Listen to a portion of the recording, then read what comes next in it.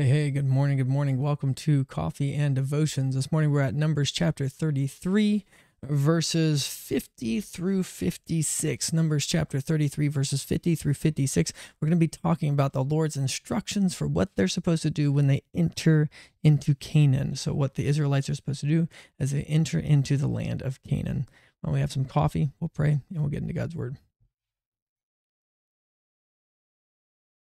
Good to the last drop. Let's pray. Father, we thank you so much for this day. We thank you for the blessing it is to get to read your word. God, we pray that you would please help us. We need your spirit to let us understand what these words mean, but also how they apply to our lives. Lord, we pray that you would be our teacher this morning and that you would teach us to glorify you. In Jesus' name, amen. All right, so we are at Numbers chapter 33, verses 50 through 56. Here we go. Now the Lord spoke to Moses in the plains of Moab by the Jordan, across from Jericho, saying, Speak to the children of Israel and say to them, When you have crossed the Jordan into the land of Canaan, then you shall drive out all the inhabitants of the land from before you.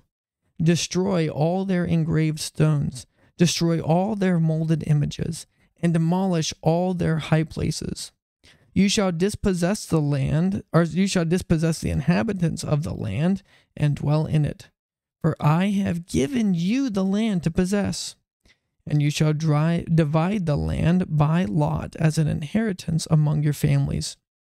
To the larger you shall give a larger inheritance, and to the smaller you shall give a smaller inheritance. There every one's inheritance shall be whatever falls to him by lot. You shall inherit according to the tribes of your fathers. But if you did not drive out the inhabitants of the land from before you, then it shall be that those whom you let remain shall be irritants in your eyes and thorns in your sides, and they shall harass you in the land where you dwell. Moreover, it shall be that I will do to you as I thought to do to them. Well, we need to ask ourselves our three questions. A, what is this about? B, what's the best verse to summarize this? And C, what are we called to do in response to these words? So A, what is this about? Remember, last time as we worked through the first part of Numbers chapter 33, they're right at the Jordan River. They're on the plains of Moab by the acacia grove. It's about to happen, and the Lord is now giving final instructions, right? When you're going to go in the land, this is what you're going to do, right? You need to take care of all the idolatry that you found. Notice what it said in verse 52. Drive out all the inhabitants of the land from before you. Destroy all their engraved stones. Destroy all their molded images, and demolish all their high places, right? This is about the Lord of heaven and earth. He's saying, I am God, and you're not to let any of them remain in the land. And you're not to let any of their idols remain in the land, right? Why were they being driven out? These native Canaanite people, these Hittites and the Canaanites and all the ites, right? They're being driven out because their idolatry has lifted up unto heaven. Their transgression is full before the Lord. He has been patient with them. They haven't repented. And now he's saying the land is no longer theirs. He's giving it to the possession of the Israelites, not because they're greater, not because they're stronger, not because there's somehow something special in and of themselves, no, but because God has made a promise and he wants the glory. So he tells them, right, I'm not going to share my glory with any other. You're going to go in, and these people who have created these high places, created these graven images, created these different sacred stones, you're to get rid of all of it, right? Why? Because they weren't to be corrupted. But if they didn't, right, this is kind of one of those if-then statements, right? If you don't drive them out, then something's going to happen. Then they're going to be a thorn in your side. They're going to be like, right, I was mowing the lawn yesterday, and as I was mowing the lawn, I got something in my eye, and it's just irritating my eye, right? And that's what they're going to be like to you, right? They're going to be a thorn in your side. They're going to be a pain to you. They're going to harass you. They're going to do these things to you because you weren't faithful to me. God's telling them this is going to be both the natural and the supernatural consequence, right? The natural consequence under his governance, under his providence, they are going to be a pain in your side, right? And so this is what the Lord tells them at the very end in verse 55. So what's the best verse to summarize this? Well, I have verse 52 underlined as well as verse 55 and 56. So last C, calling. What are we called to do? Right? Well, do we take sin that seriously in our lives? Right? Do I take the idolatry of my heart that seriously?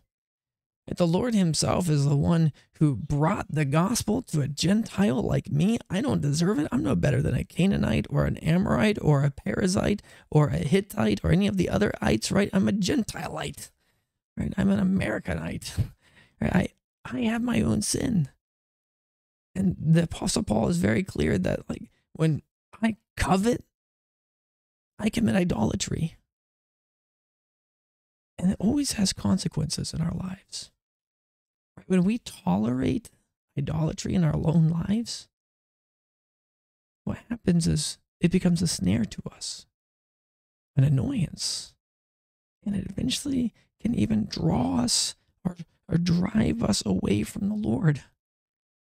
Right? So we're to be those who put away that sin, who repent from it, or drive it out of our hearts as much as we can. Right? Be busy, as John Owen said, be busy killing sin, or sin will be busy killing you. Right? Do we take idolatry that seriously in our hearts, in our lives? Do we take God's holiness and his glory with this same type of vigor? And I got to tell you, historically, this is playing out right now. Right? This will probably be dated someday, this video, right? But the war between Hamas and Gaza and Israel, why is it happening? The Israelites didn't dispossess the Philistines. They didn't dispossess the land. And as they refused to do that, eventually the Lord would make good on this promise. And the people would be a scorn to them. They would be a pain in their sides. They would be constantly harassing them.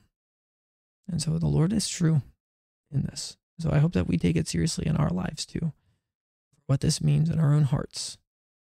Let's go ahead and pray. Father, we thank you so much that you have made promises to us and that you have loved us and cared for us. Lord, we thank you that you do not hide hard truths from us, but you instruct us in the way that we should go, the ways that bring you glory. God, we pray that your Holy Spirit would give us strength, that we wouldn't give up the fight, that we wouldn't stop running the race, that we would not become comfortable with sin and just become easy with the effects it has on us. Lord, please help us to follow you. In Jesus' name we pray. Amen. May the Lord bless you.